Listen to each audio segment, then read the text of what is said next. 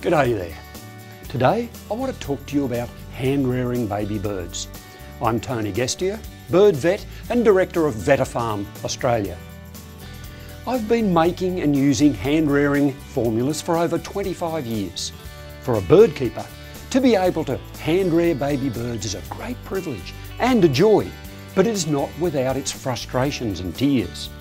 Let's see if we can give you a few hints that will help smooth the way to successfully rearing those little guys who are so important to us.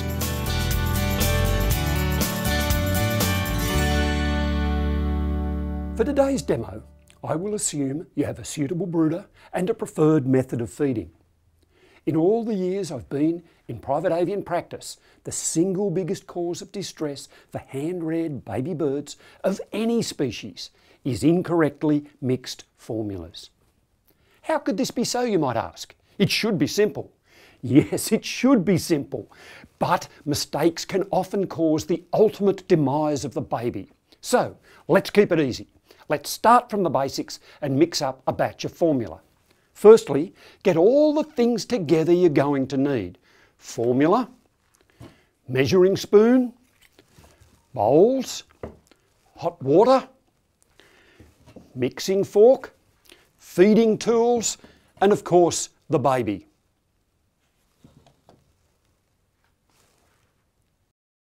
It's up to you which formula you use. Obviously, I use the Vetafarm product. That's the one I formulated, that is the one my company produces, and that is the one I stand behind. But there are many other good products on the market. Your choice. Okay, you have the bag of Neocare, you have your baby that needs feeding, and you have all your gear ready to go. Now, take a scoop of the Neocare into your bowl. Add 1 scoopful of very hot water. Just off the boil is best.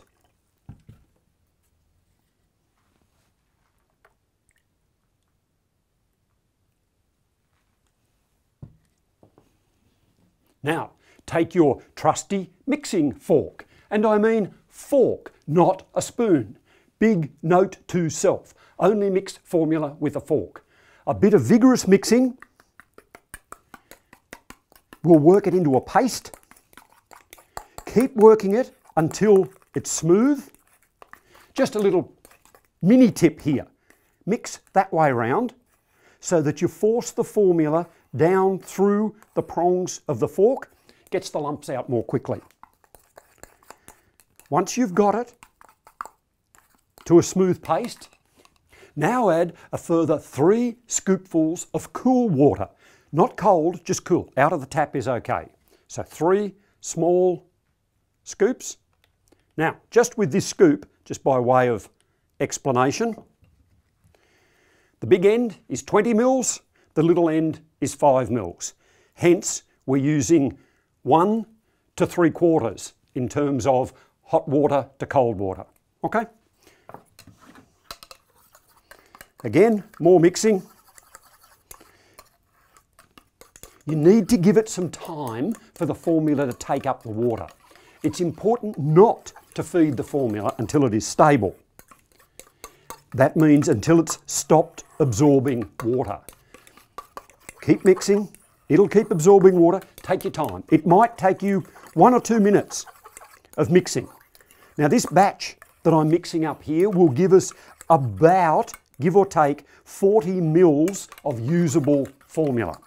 Okay, so keep mixing until it falls through the prongs of the fork. There it is. That's it. I can't stress enough that this is one of the simple mistakes that I mentioned before that people make that creates problems. Don't feed until the formula has stopped absorbing water, because if it hasn't stopped absorbing water, then it will be too dry, and the dry feed will cause crop dehydration and crop stasis. When you have it like this, you can feed with confidence. Get this step wrong and you'll find yourself in serious trouble. Really important. Next, we need to make sure that the temperature is correct. The right range for the temperature for most birds is 36 to 38 degrees Celsius. Formula that is too cold will stop the gut emptying, and formula that is too hot might burn the crop. It needs to be right. Another note to self, do not use a microwave to heat baby formulas. They are notorious for creating hot spots within the food, and the hot spots, may burn the crop.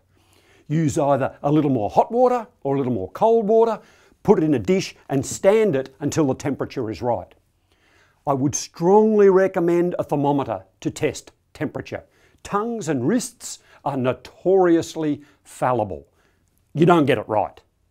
Once you have the formula mixed and you have the temperature in our 36 to 38 degree range, then we're ready to go. Once you have the formula mixed and at the correct temperature, feed it. Don't muck about.